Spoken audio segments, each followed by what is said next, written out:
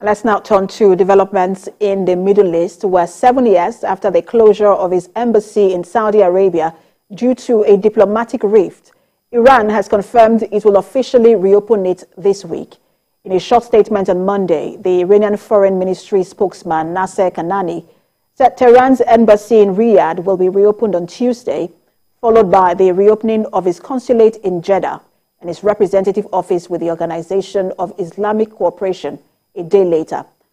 The move comes in accordance with a China-brokered agreement that Iran and Saudi Arabia signed in Beijing on the 10th of March, which set a deadline of 2 months to reopen embassies. There is still no official confirmation of when the Saudi embassy in Tehran or its consulate in Mashhad will officially reopen. And for more on this restoration of diplomatic ties, global affairs analyst Nweke joins me now from Belgium. Good to have you join us. Thank you, Precious, for having me. Now, both sides, and that's Iran and Saudi Arabia, have been locked in a proxy war for years, and that's in Yemen. There is also the battle for influence in Iraq, Syria, and Lebanon. Now, this recent reopening of the embassy in Saudi Arabia, will that help to bring stability to the Persian Gulf?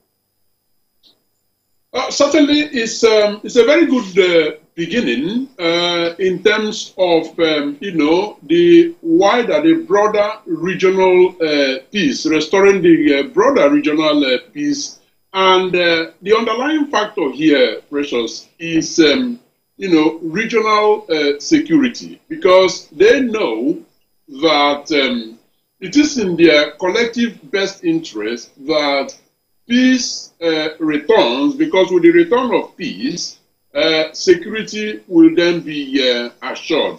But I think they are also very, very much conscious of the point that you have raised, which is looking at Yemen, looking at also Syria, because the regional peace cannot be secured if there is a fragile truce in those other countries, namely Yemen and Syria. So one can, assert, as a matter of fact, that this is just the beginning of a long walk that will actually lead them to a full-fledged regional peace and security, starting with Iran and, Saudi Arabia, and then extending it ultimately to Yemen and Syria. Let's look at the significance of the fact that China brokered this deal. Saudi Arabia has always been one of U.S. closest ally in the Gulf, but that relationship is now fractious. We've also seen tensions between the U.S. and Iran escalate in recent times. Now, where does this leave U.S. influence in the Gulf? Well, as a matter of fact, we can see the quiet diplomacy that China has actually played here. What essentially it means is that China actually identified this as a low-hanging fruit for them in terms of diplomatic win against, United States of America, whom, like you rightly pointed out, has had, some fractious relationship, with Saudi Arabia in the last period. So they zeroed into it, and, they grabbed the opportunity with both arms. And now we can see this as an experimental, episode, because it does look like, China is set to continue to use either the road and belt, diplomacy, or this kind of, coming in through the back door where they see that America is lacking. And I think it's, a new form of a diplomatic move, because if you look at how Turkey is actually penetrating also a number of African countries, you will see that they identify where weaknesses are, and then, beef it up with the strengths that they bring to the table. And what it leaves the United States doing is actually rejigging its own, diplomacy.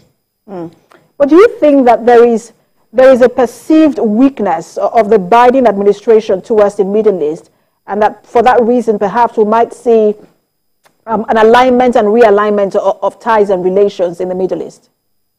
Well, to a large extent, that assertion indeed could be supported with a number of evidence on the ground. But I think anyone who tries to underplay Biden's, diplomatic acumen, I think the person will be doing that at his own peril. Because don't forget that notwithstanding, his perceived weakness, there was, a move made towards Saudi Arabia recently when he met with, the heir apparent, as a matter of fact, the president, so to speak. It was unexpected, but one could say that it was part of his, long-term strategy of, rebuilding relations. Now, it could well be that strategically, he is doing some preparatory work with his first term, and one can expect to see more strength from his end, towards the Gulf region in terms of, recapturing America's influence there and using it purposefully.